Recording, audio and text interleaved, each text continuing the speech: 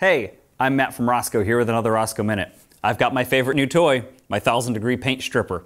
And we're going to look at the difference between regular gel, a competitive brand of heat shield, and Rosco Super Heat Shield to see how they all perform.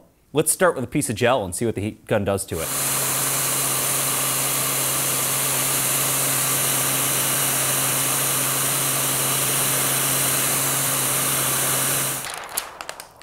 Other competitive brands of filter have an upper working limit of 170 degrees Celsius or 338 degrees Fahrenheit, which is polyester. It's essentially clear gel.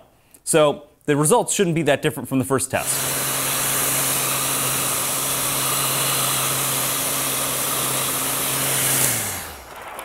Now, let's do the testing with Rosco Heat Shield. Rosco Heat Shield has an upper working limit of 280 degrees Celsius or 540 degrees Fahrenheit. The polymer-based materials from Rosco Heat Shield makes it significantly more heat resistant.